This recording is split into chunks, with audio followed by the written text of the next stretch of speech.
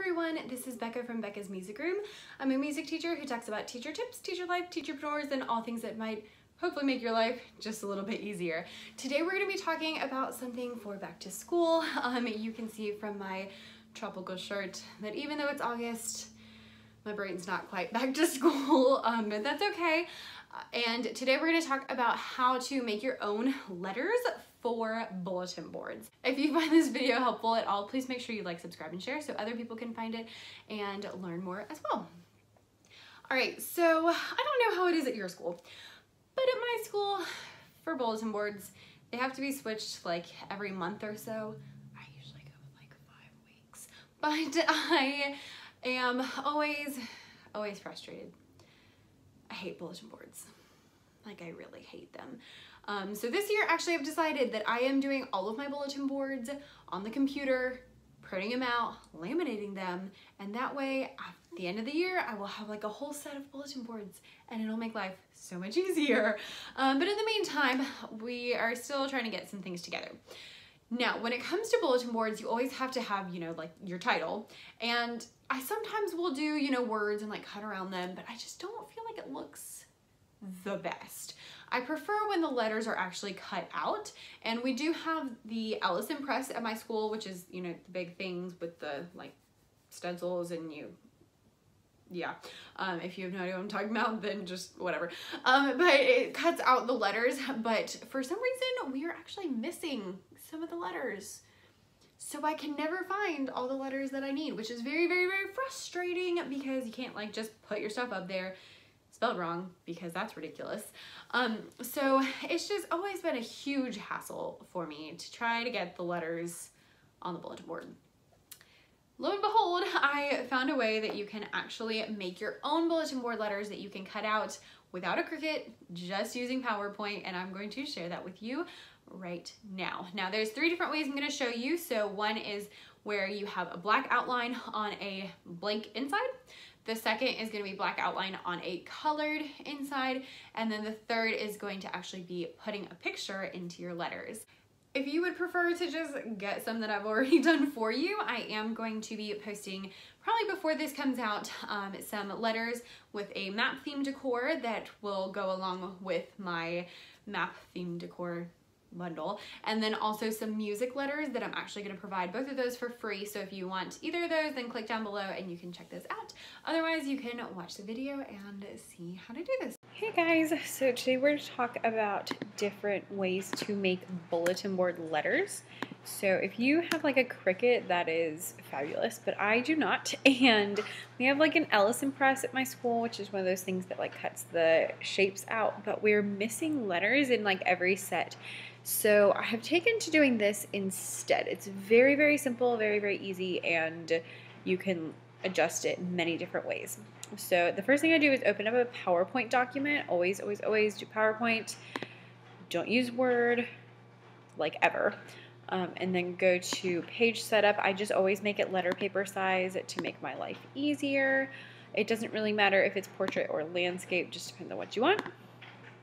Then I'm going to add in a text box, make it nice and big, and pick a font. You're going to want to pick something really big, like maybe this one or something like that would be really great, like thick, so that you can really tell, and then you can write whatever. I'm just going to make like an A. Make it ginormous.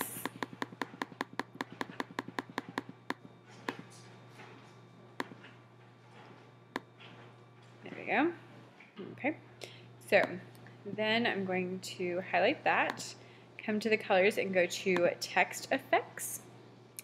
And the first thing we're going to do is make the text, give it an outline once it stops spinning. Okay, so these are all the different text effects. There's lots of stuff that you can do.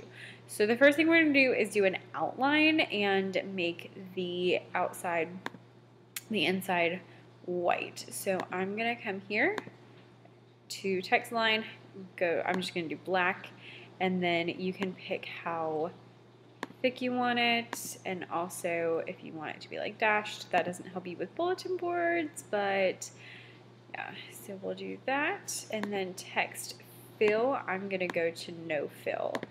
And look at that, now I have an empty one. So you can use this and you can print on colored paper, but if you are like me and you have HB Instant ink, and so colored ink does not scare you, seriously y'all, like one of the best purchases I have ever made. I am so thankful for it. Then you could fill it with any color that you want. So you could do purple, so it's filled in on the inside with an outline. You can also, in there, nope, come on. You can also do some other things. For example, you can fill with a picture or texture. So here are lots of different textures. This could be really great, like if you're talking about the water cycle, you can do like the water droplets. That is super fun. And then you can also fill with a picture, so you can literally make it anything that you want. This is like one of my favorite things ever, not gonna lie. Oh, and there's patterns as well, so you could do, you know, whatever. You can change the colors. Ah, look at that. Super fun. All right, and now last one, we're gonna make it with a picture. So I'm gonna click choose picture.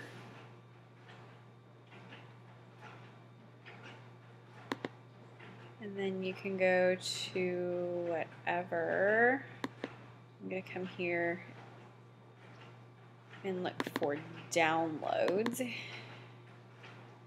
Downloads, there it is. And I have